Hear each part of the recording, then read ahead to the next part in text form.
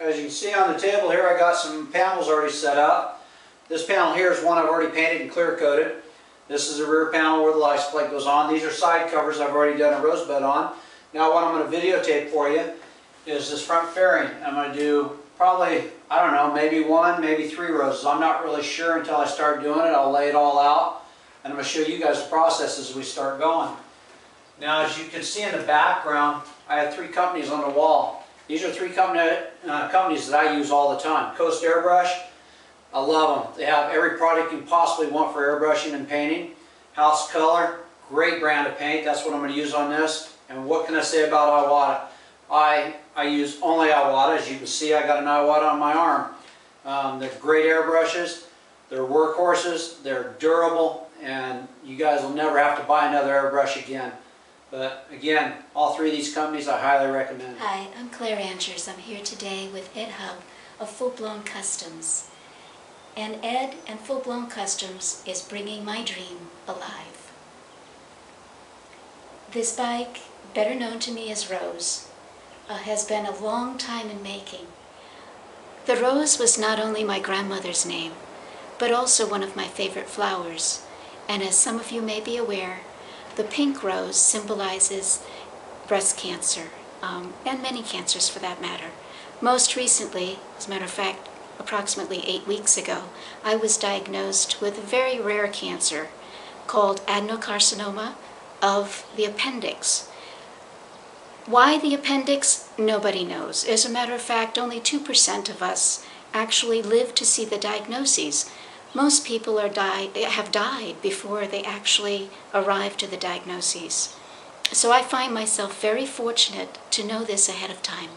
It's given me the opportunity to live my dreams. Along with my dreams is the hope to enjoy as much of life as I possibly can. And that's what I'm doing. Every moment is precious. Every day is precious. And we never know what tomorrow will bring. I enjoy all of my yesterdays. I look forward to my tomorrows. And life is just filled with ventures. That's what life really is. This is a photograph, laid it down, took a piece of carbon paper, laid it on this. This white paper here is transfer paper. You can buy all this from Coast Airbrush. Laid that down, drew it out, and what you just seen me doing there was a razor blade, and that was the last cut I did. I've cut this whole design out. From that point, I'm going to use my House Color, and I'm going to use my Iwata airbrushes. We're going to go back in, I'm going to pull each layer out, and I'm going to start doing each layer. Now I'm going to show you another technique.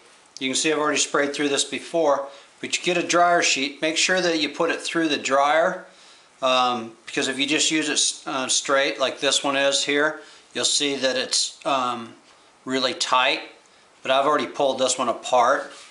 I'll spray up here so you can see a little bit. See the design it gets? So now we'll spray through it.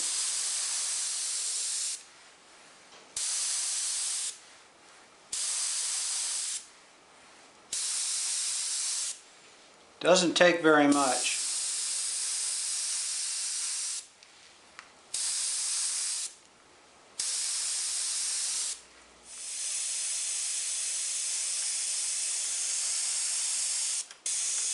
About like that. So when we put our candy on it, that'll really stand out. So we're going to do the same thing to everything all the way across here, then I'll do the candy.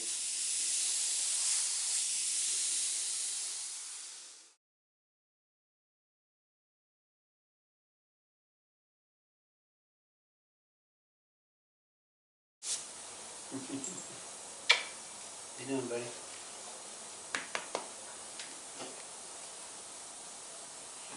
What are you doing?